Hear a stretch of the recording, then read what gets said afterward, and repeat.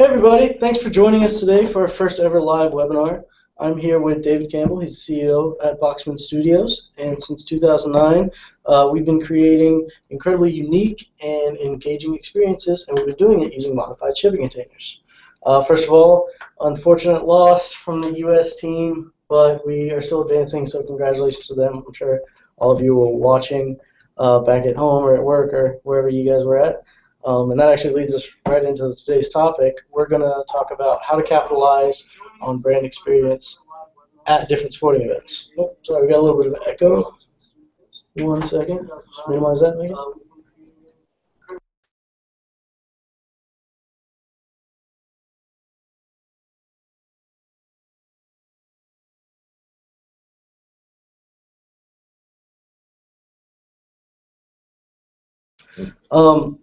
So just to jump right into it, David, with HDTV, sports being streamed constantly, like the World Cup, people are watching on their screens, they're watching on tablets, computer.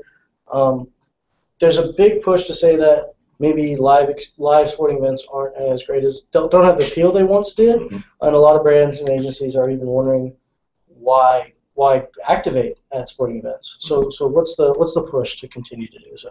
Yeah, no, I would contend that there's nothing like a live experience, and I think that we all can acknowledge that there's a multitude of influences that are coming to us every day, but really having that experience one-on-one is a very powerful message. I mean, let's be real. We've been very fortunate to work with a multitude of brands at a number of different events, from professional sports to college sports to even little leagues over the last couple of years, and it continues to amaze me that the brands that align themselves with those type of events and done well can really get some amazing returns on their investments. It was, I think I heard the other day that 50 million people went to a college football game last year.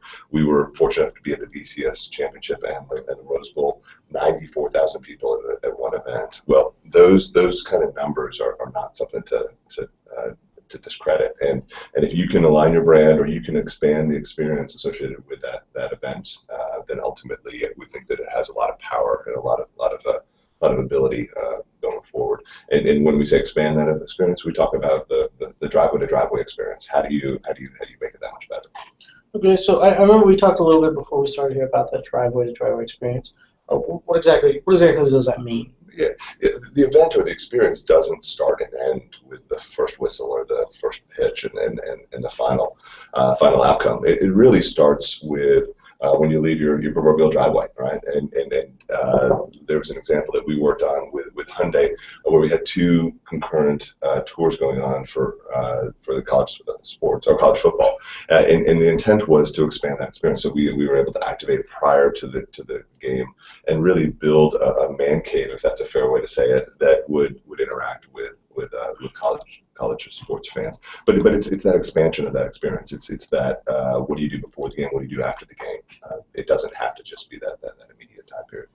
Right. So I know earlier we were talking about the kind of communities that are centered around sports, and part of that driveway to drive experience. I know myself, I'm a huge Panthers fan. That's our backyard team. There really is a whole event. I wake up, I put on my gear, and I meet up with a lot of friends. And you said that you believe pretty heavily in that community. Can you expand on that a little bit, what that community means? Yeah, we believe that a community is two people joined together for a common goal. So technically, we're building a community here in this webinar. You and I are sitting as part of that community. Obviously, the participants are part of that community. Well, if you believe that this is a community and that you believe that ultimately communities can influence other communities, then what a great way to start to align yourself with the sporting community or the whatever the venue is. And we think that's where the magic happens. So if you can position yourself as a venue or as a sports team to expand that experience, to make it much more memorable and longer than just that game, if you're a brand that can interact with that team and develop a community there, then ultimately the great stuff happens when you go back to your other communities, whether that's your family, your friends, your workplace, and then you influence that community from which you learned into your original. So it's kind of a pay it forward. Yeah, I mean, I think that's a fair way to say it. It's really just a scenario where we all have a multitude of influences on all the time, how do we work with those influences, and how do we utilize those influences? That's amazing. So obviously it's clear that the naysayers are wrong. There's a large market to be touched at these live events. I mean, 50 million people in 1 year going to college football games is nothing to scoff at. So knowing that this demographic is there, knowing that that market is there ready to be touched, how can venues create a value add and actually capitalize on that to the point where they're actually generating revenue? Because that's what it's all about. Yeah, and let's be as frank that it is a return on investment, right? Whether or not it's time or money. Ultimately, we think that there's a great deal of opportunity outside the walls of the venues. Whether most know we're talking about sporting events here today, but most venues have their typical revenue models as whether or not it's seat sales, concessions, sponsorships. There's a multitude of different ways that they generate revenue. And they have a physical plan associated with that. Well, we think that sometimes they don't look at all the different assets that they have in the most, with an opportunity to generate revenue outside of what their physical plan is. And we would contend that through parking spaces or communal areas, there's ways to expand that experience for both and ultimately generate revenue for them and other brands. And of course, for brands and marketing companies that are representing those brands, your sponsorship is the main source of that partnership and how to create ROI. But what do they need to be doing to actually capitalize on that investment in that sponsorship, make the most of it? And if you aren't able to fully commit to a sponsorship, how, as a brand, do you align yourself with that event and that team and get in there and make the most of it? Yeah, I think you hit it on two fronts. I mean, if you're a sponsor and part of your sponsorship package is to have an immersion or a marketing area outside of the footprint, sometimes it's an afterthought, right? It's not necessarily where you're looking to do your messaging, and I think that's a lost opportunity. Then in the same breath, there are certain people that can't step up to that or don't want to step up to a full sponsorship package, but they do want to be aligned with that brand. How do they create their experience, and how do they interact with those people? So the answer is with a logical continuous effort, or a concerted effort is a better way to say it, in that we look to build these environments or these areas with a purpose. And we talk about the big blue spike, and what we mean by when we say that is it's a place that someone can say, oh, I'll meet you over at the big blue spike, or I'll meet you over at this event, or I'll meet you over at that experience. And by doing that, you become part of the subculture associated with that team and that event. And it's a very powerful experience.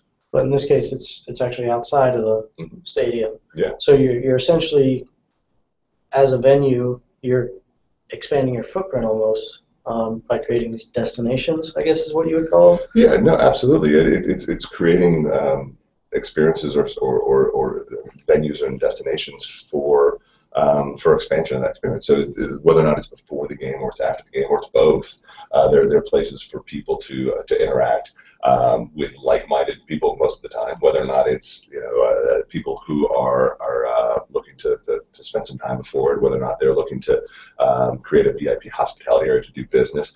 There's always different goals in those approaches, but we work on a multitude of fronts. And I think what you're looking at on the screen right now is something that we created for IMG called the Playmakers Club.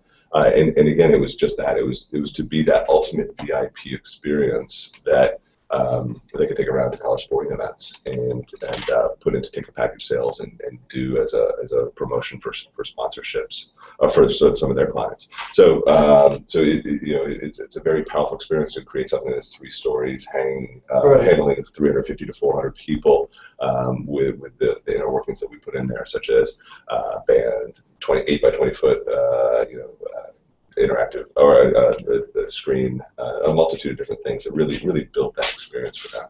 Right. So obviously this is a pretty extravagant space. As a venue, I mean, a lot of stadiums there's a lot going on outside of a stadium, but it's not necessarily a uniform destination.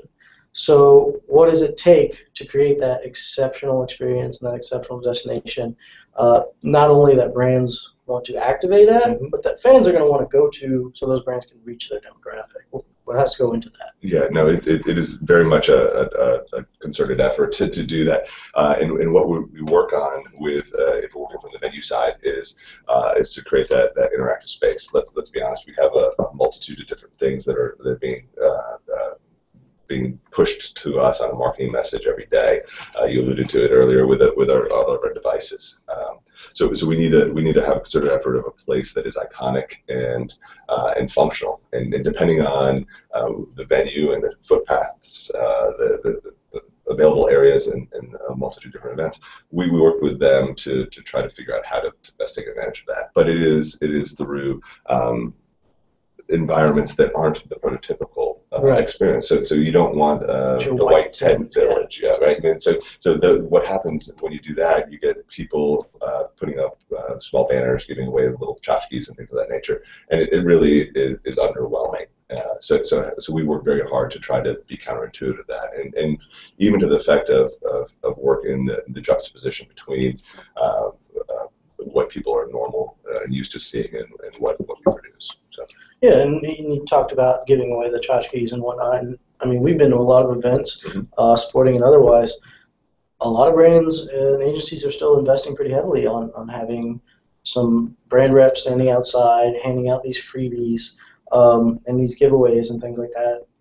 People are doing it. It's pretty standard practice. What's the real effectiveness and ROI on something like that? Yeah, and each brand has its own intent, and we fully respect that. What we like to do, and we try to encourage brands to do, is to interact with the intended audience at the venue with intent. I mean, if that's a fair way to say it. I know that's simplistic, but like what we worked for Electrolux, it was a situation where they came to a local Panthers game, and we had built a test kitchen for them where they gave away tailgating food. So that's a very intuitive course of action. Although you're not ready or thinking towards a test kitchen to be at a Panthers game, but ultimately we were able to give them or encourage them, or they gave away food that was in line with the experience. I think it's much more powerful to do that than leave behind that you have to figure out what to do with. And how within this space, how did that interact with the fans that were there, opposed to how did you come up with this particular experience for that particular event?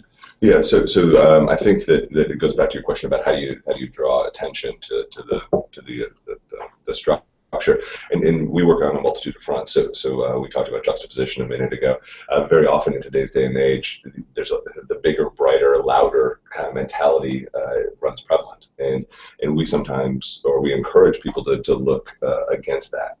If you have a lot of busyness, sometimes cleaner, simpler, and more sleek is the better look, because it'll grab that attention. And by doing that, that's the first step in trying to get them into that environment and ultimately having that experience that you're looking for. So we worked hand in hand with Electrolux to work on some of those design principles and still be respectful of their functionality. That's perfect. That actually leads me right to my next question. So you're at this incredible space. There's a lot going on. There's all these brands vying for your attention. There's, of course, the fans are going crazy, excited about the game. With all these big bright colors and whatnot, I know when I'm there, I'm at an event like that, I'll stop and I'll look at something because it catches my eye, but that doesn't necessarily mean I'm going to engage with that. So how do you create these spaces and keep people just kind of popping in and popping out and actually stay and interact and engage with the experience and commit to that experience? Great question. So what we look at it in our design process. Well, actually, one of the first questions we ask in our design process is how long do you want people to interact with the environments? We have some people who say 30 seconds, a minute. Some people say 2 to 5 minutes. Some people say 20 minutes or even multiple hours, like we did for IMG. I mean, that was an experience where somebody was going to be there. We opened up 11 for I think it was a 7 o'clock game time. I mean, so how do you build that experience? But what you're looking at on the screen right now was a project we worked with Turner on for NBA 2K14 in Washington Square, New York City, to roll out or kick off this year's NBA season. then what we had to work there with is to try to figure out how to not only get people into the environment, but also allow them to interact with brand ambassadors in anticipation of working with or playing a game to be able to get out of there in a reasonable time period as well. But it's that intrigue, it's that mystery. It's working with some of the design features that we typically use to help encourage that interaction. Well, yeah, I feel like it's a lot more of that pull strategy than push, like it used to be, where I know something you tell me all the time is people don't want to be sold to anymore. So how do you get out there and get people's attention without seeming pushy and kind of get them to gravitate towards you? Yeah, so I think that's a good point. I mean, we all get sold to every day, right? And I think that, or I know that when I'm sold to, I immediately put up somewhat of a defense. So when we're creating these environments and we're encouraging venues to help expand this footprint, it needs to be not an intuitive sale. It needs to be a situation where you're aligning the brand with that experience. We're creating an additional experience to the game, and then align the brand to that experience. So yeah, we often talk about what it is that you do, and whether or not it's the type of food or the way they gave away at Electrolux, or the gaming component that we worked with for Turner. There's ways to make sure that you're not being counterintuitive, and we always warn against that. We don't, although every brand has its own marketing message, sometimes there's ways to work within that marketing message to make sure that we're talking to the right audience. Yeah, and I think that's just it. I mean, it's about being personal, I believe, but if you're organizing one of these events, you're often doing it on a much larger scale. I know Hyundai specifically, the Show Your Loyalty tour that we did, went to 26 different games. I mean, that's a lot of different fans with a lot of different demographics, a lot of different cultures. Yeah. If you're organizing it, obviously you can't do a different event at every place, but what would you tell someone that's putting this kind of thing together to make sure that they're engaging at each market on a personal level? Yeah, I think Hyundai was a good example. Different set of sport teams every week for the whole season, and not one but two, right? Two different existing consistent tours. So for that's that brand awareness, and whatever we did give away was branded for that specific team. It wasn't Hyundai, because Hyundai looked to be part of that experience. They realized that if you're at University of Georgia, you're a Georgia fan. Let's help embrace the idea that you're a Georgia fan, and Hyundai is associated with Georgia fans. If you're in Texas, it's the same experience. So we actually changed the branding package for every single event. We changed the giveaways for every event, and each one was dedicated a little bit differently depending on what it is that the ultimate the end participant was. Right. So I mean, a lot of going hand in hand with that. In the world we live in today, you're talking about getting people to look up from their screens. You see a lot of tech at these events, whether it's a trade show, sporting event, what have you. Is that the way to go for an activity, to try and automate that? Is it all tech? Is it all branding? I mean, what's the go-to? And there is no true go-to. I mean, I think there needs to be interaction. Some people think that static images are much more memorable these days than video, because we get so much video coming at us. It really just depends on how we want to work through that. And we work also with our clients to have them navigate through an experience when we're talking about brands and marketing companies. And it goes for the larger experience as well. How do you work through it? What do you want people to see, and what do you want them to experience? So there's always a combination. You need tech, you need data capture, you need a multitude of different fronts to help justify the ROI and truly get ROI. But it's a scenario where sometimes simple is better, and it just really depends on how you interact with that experience. And with, obviously, you've had a lot of experience doing these activations at a lot of different kinds of sporting events, different sports, different places around the country. So what, in your experience, has been kind of either your biggest challenge with that, or where you found that you're able to create the most benefit in an environment? What is it that you'll do differently to create more benefit at sporting events specifically? Yeah, I think that you hit on a couple different points throughout the talk here, but ultimately it's grabbing attention. It's a situation where we're so accustomed to certain things in certain environments. How do you do something different, right? How do you stand out? Then once you get an initial attention from them, how do you get them into the environment, right? How do you draw them in so that you can ultimately start the conversation, whether or not it's on a grand scale or on an individual brand scale? And then ultimately from there, when you're in there, how do you disseminate your information so that they will then become part of your community? And if they are believing your community, or they're influencing, they're influenced by your community, then ultimately they go out and spread it to their community. And that's where the ripple effect happens in this type of world. All right. Well, I'm hearing we're about out of time. Is there anything else you want to share? Any last minute thoughts? No, tough loss today. The World Cup. Yeah. But it just amazes me. I mean, could you imagine if you were there? Yeah. You would be telling stories till the day you pass on, right? And it wouldn't be just about that game. It'd be about the lead up to that game. It'd be about your travel home. It'd be about the interaction and experiences that you had there. So if you're a brand, I mean, what a great experience to align yourself, win or loss, with the energy that's associated with that. And I think that's what the powerful thing is. Whether or not you're a professional sport team, a professional venue or team, whether or not you're college or even Little League. I think that there's ways to really align brands and to have venues expand that experience. So. That's great. Well, guys, thank you. If you have any questions, we'd love to continue this discussion on Twitter. You can reach us at Boxman Studios. Use the hashtag BoxmanLive. If you have questions for David about what Boxman Studios does, or we'd love to hear what you love to see at sporting events outside the walls and the different experiences you guys have had. Also, if you're going to be at the ALSD conference, Boxman Studios will be there along with David. He has a few speaking engagements where you can see him expand on this topic.